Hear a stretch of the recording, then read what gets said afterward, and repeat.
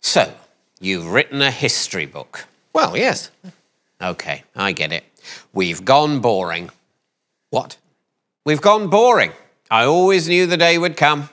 Jokes are a young man's game. You get a couple of decades tops and then you're bound to retreat into mansplaining. It is not mansplaining. It's actually a very amusing book about the fascinating... Fascinating? That's a red flag. What do you mean? Well, if you're fascinated, everyone else might be bored. What are you talking about? Fascinated is the opposite of bored. If you're so fascinated, how can you ever really know when you're being boring? Going on a bit about all the bloody kings. Or maybe the struggle for survival in a subsistence-based agrarian economy. Don't worry, there's none of that. Figures. So what, kings? Yes, kings and queens.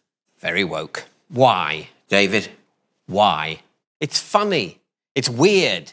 English kingship hasn't always been about well-meaning people who open supermarkets. For centuries, kings and queens were genuinely in charge. Just because of their parents or a gold hat that got plonked on their heads in church. It's really exceptionally odd and brutal and exciting, and they're interesting because they were important. Important people don't tend to be boring. It's why someone from the government is always much more interesting to watch on TV than someone from the opposition. Oh, turned Tory now, have we? No, I haven't turned Tory. I said interesting, not nice or good or right. People with power grab the attention because they affect things more than people who want power. And these rulers had power, and the consequences were neither boring nor nice. Why should I read it? Why? Well, I'm pretty screwed if you're asking that when you are literally me.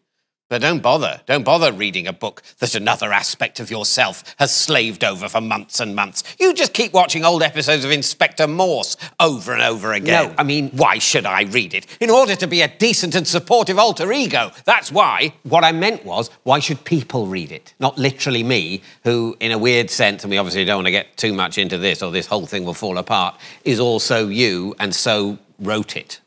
Best glossed over, yes. Well, people should read it because if you want to get your head around the weirdness of Britain today, you have to have a sense of where that came from, and that's history.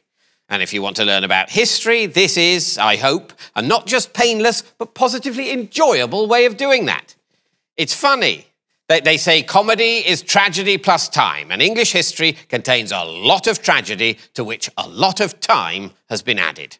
So you can have a jolly good laugh at all the problems that the long dead suffered from. Goodness, you're getting all passionate about it. I am not passionate about it. Sorry. It's interesting. It's not arousing. Passionate doesn't just mean arousing. Not nowadays. Get with the development of language. Passionate about can now mean extremely enthusiastic to maximise the retail potential of. Really? Yeah, as in, here at Dom's, we're passionate about pizza. Why did you bleep? Because it's a brand name. Which one was it? No.